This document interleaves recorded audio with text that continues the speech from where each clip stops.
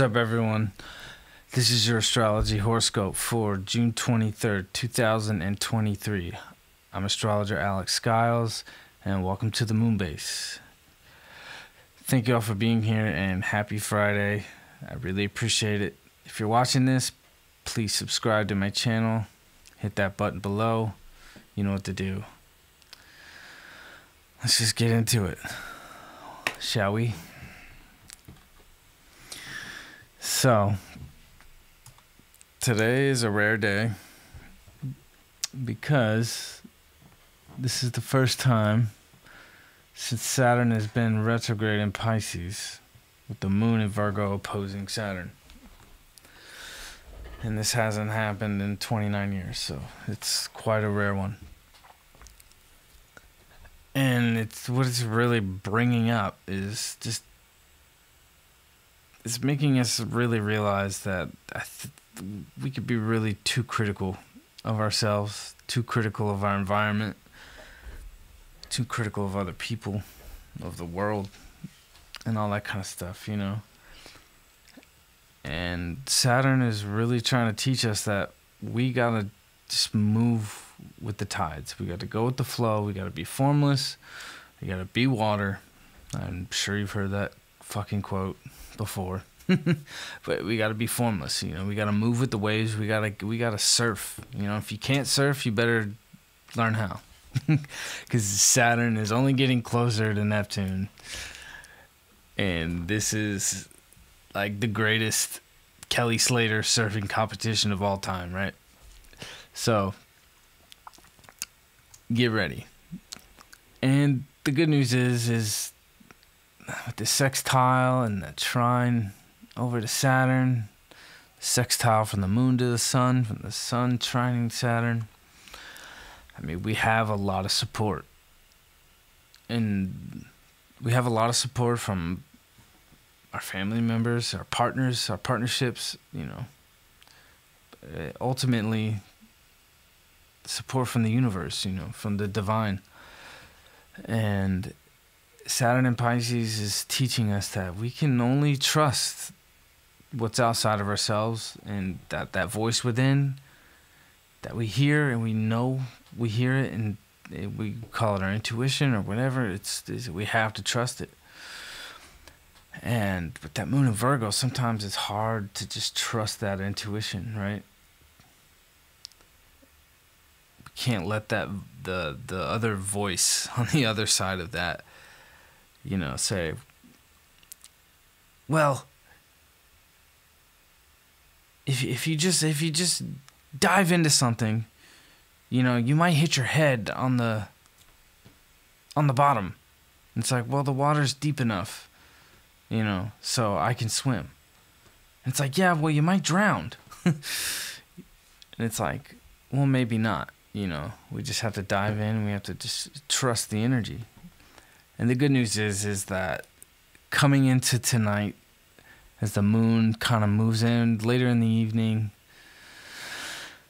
it's going to trine Jupiter in Taurus, which, you know, it's still there with the North Node, which is amazing. So this is like the kickoff to the Super Bowl, right?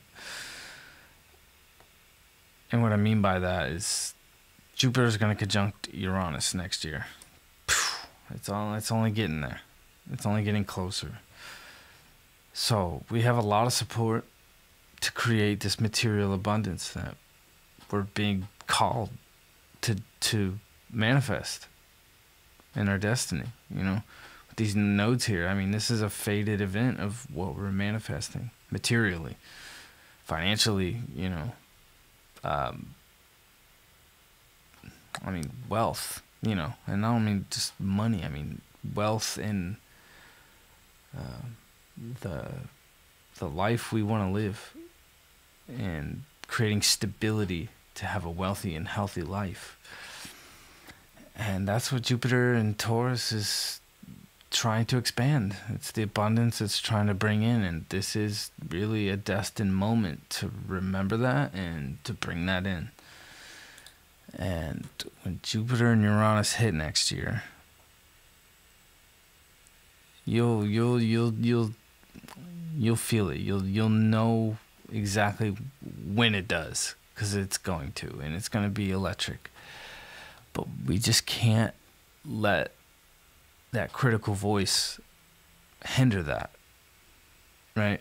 That, you know, Virgo it'll think too much. It'll judge others too much. It'll, you know, it's a self-undoing at times, the Virgo energy, and it's just, we don't want to let that overcome us. So you gotta surf. You gotta get good at surfing here. You know, Saturn in Pisces wants us to ride the waves, you know. And as Saturn is approaching Neptune over the next 2 years, which we haven't seen since the 1700s, you know.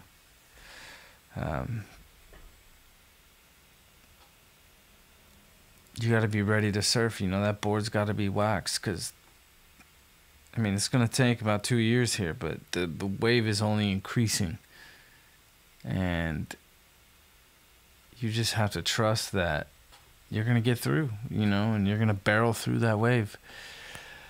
And there's going to be many waves here. And the only way to really safely get through that is to just not overthink. You can't overthink. You can't overanalyze and criticize yourself and criticize others, you know. You just have to let it go. You have to trust God, trust the universe, and trust your intuition, you know. So, in that case, Venus is in shadow now, fully. It went in shadow 12 degrees.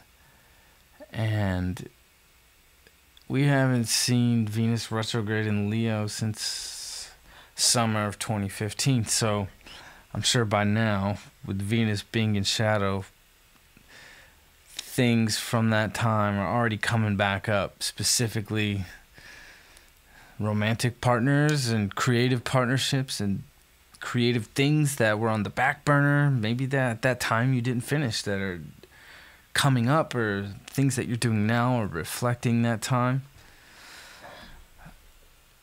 Maybe you're starting to really feel that, man, I haven't been my full creative self, and I got to remember that inner child, and I got to get to that place where I can fully express myself creatively, you know. And it's amazing with this Venus and Mars here. But the truth is about this Venus-Mars, and I know a lot of people are talking about it, but they're not going to catch up in Leo. They're not going to catch up until later this year. So Mars is going to keep moving forward. So this masculine energy is dominating. You know, the feminine energy is kind of like trying to catch up to Mars and trying to reach for it, and it's not quite getting there. And it won't until October, November time. And then Venus and Mars will conjunct fully, and then it'll merge. But that's what the test is going to be here. You know, it's almost like you know, your lover, you know, it's like in a dream, you know, and it's slow motion and you're reaching out for their hand, and like it's like you almost got their hand and they just pass you up and you can't quite grab it, and they just keep going and they leave you behind. You know, that's kind of what this energy feels like. But it doesn't mean that they're going to leave you behind, or the energy's going to leave you behind and forget about you. It's just going to take a lot more time to get there, because we have to learn these lessons to remind ourselves of who we are. You know, Leo energy is about who I am, you know, as a creator. You know, my ego, you know, Leo rules the ego, you know, and it's okay to tap into that right now. It really is okay. Ego is not a bad thing, you know. It's really knowing yourself. And on that note, Mars and Venus here are building towards a square to Uranus, you know. We got Mars at 19, Uranus is at 21, and it's getting close. It's getting really close. I think by the 26th, Mars will square exactly. Venus will square exactly here by next week sometime as well.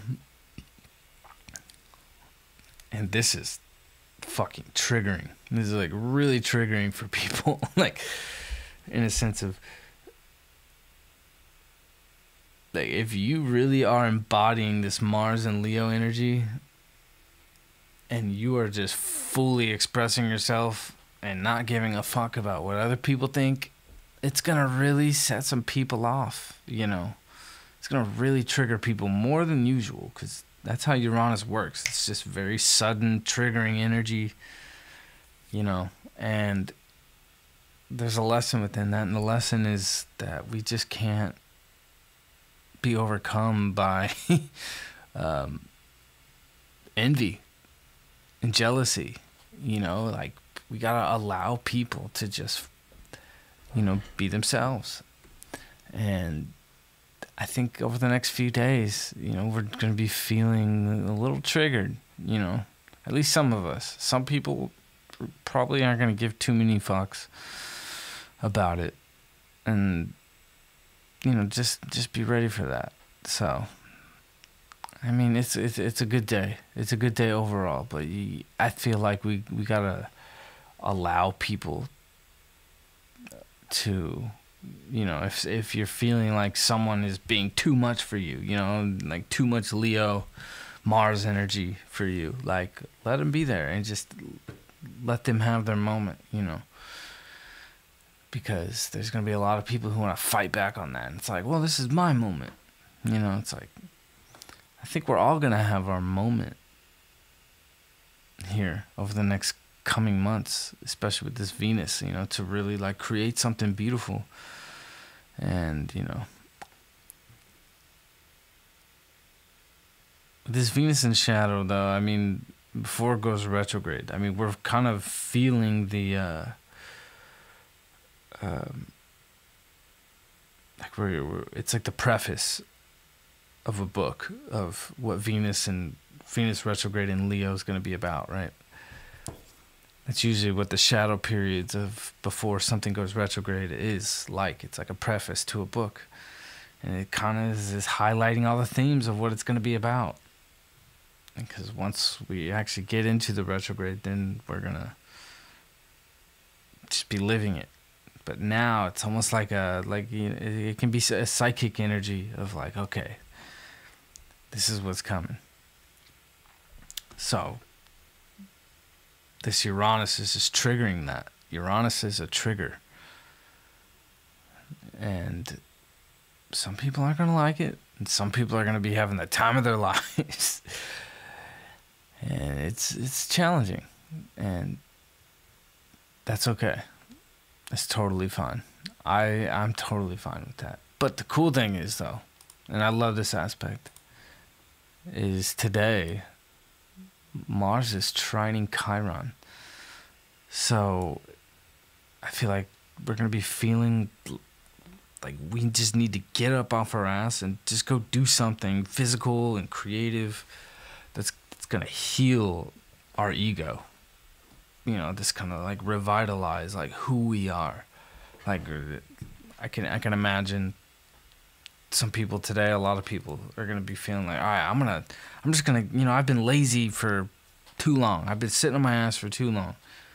Some people are just gonna snap out of it today and say, I am gonna go do something about it.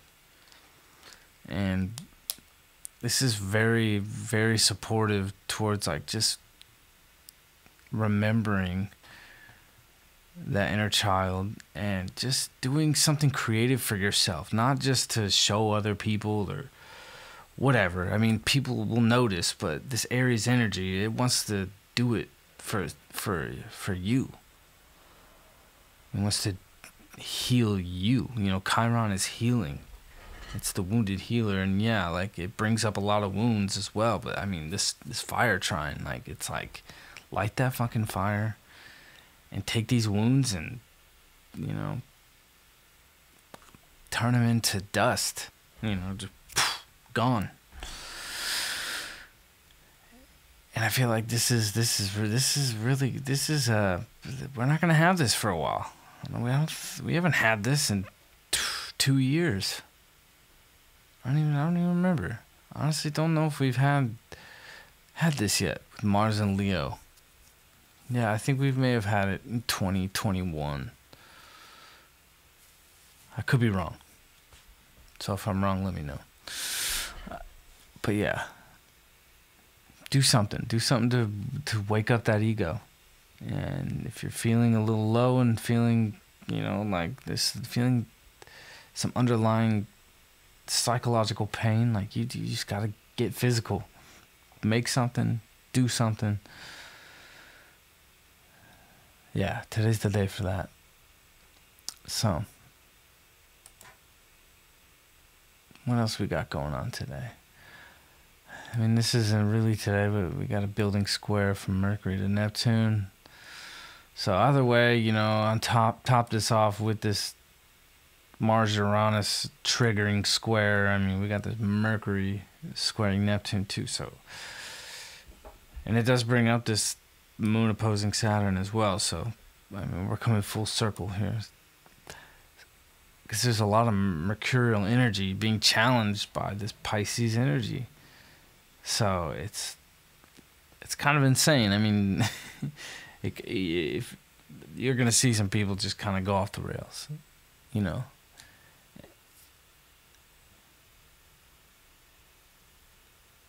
can't get too much in your head. If you're feeling too much in your head, you gotta get physical, and you gotta just trust the wave. That's really what we're being called to do. And I feel like today is the day to really set in motion how you're going to heal that ego. And Mars is really allowing that to happen. And if you're feeling a little crazy in your head, you just can't stay still. Don't stay still. Today is not a day to stay still. So don't waste any time. Time's running out. Not really, because time is forever. But, we got, Venus is going to retrograde July 23rd. So we have 30 days. We have exactly 30 days today before Venus goes retrograde officially. So, the more you can get ahead of the game and just get physical and not let your mind overtake you and just ride these waves, we're going to be ahead of the game, before Venus goes retrograde.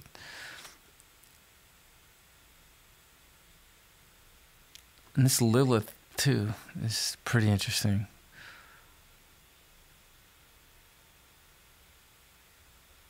There's just a lot of deep intensity. It's so intense.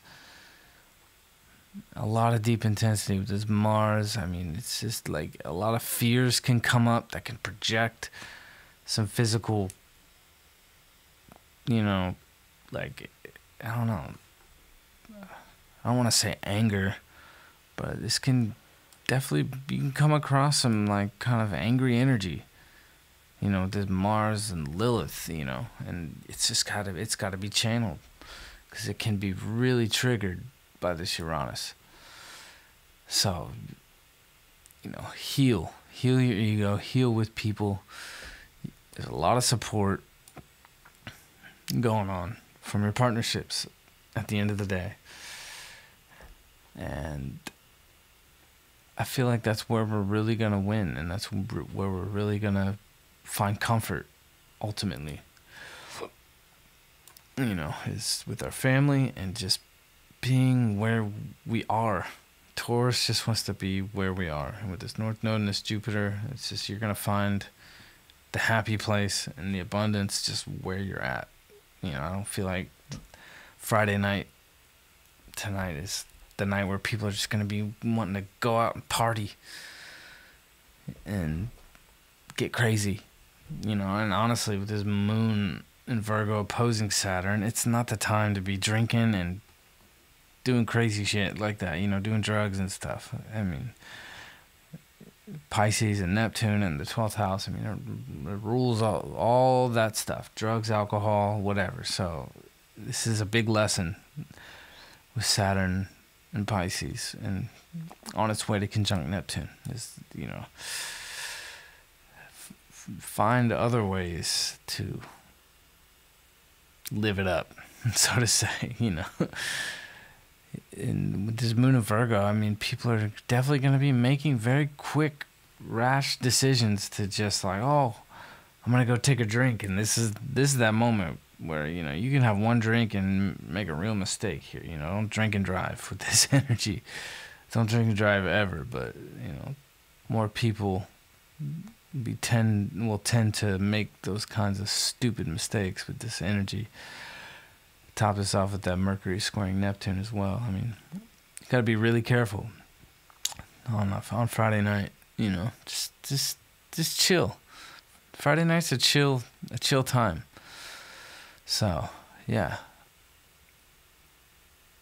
Anyway, I mean, it's a good Friday. I mean, the nodes are closing up. We're gonna be in Aries and Libra here pretty soon. So,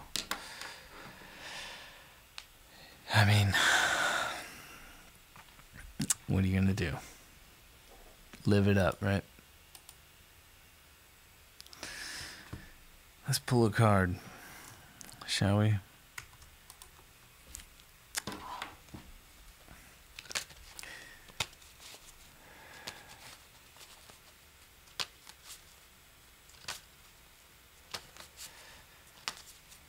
I'm just pondering on this whole Saturn Pisces transit, being the first time with the moon opposing Saturn retrograde. I know that I'm feeling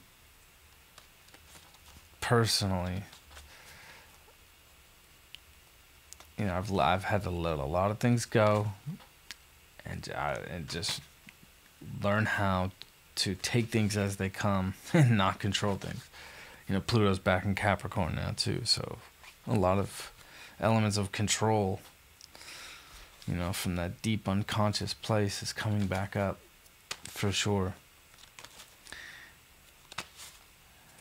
Yeah, this moon in Virgo is really going to be bringing that stuff up. What do we got?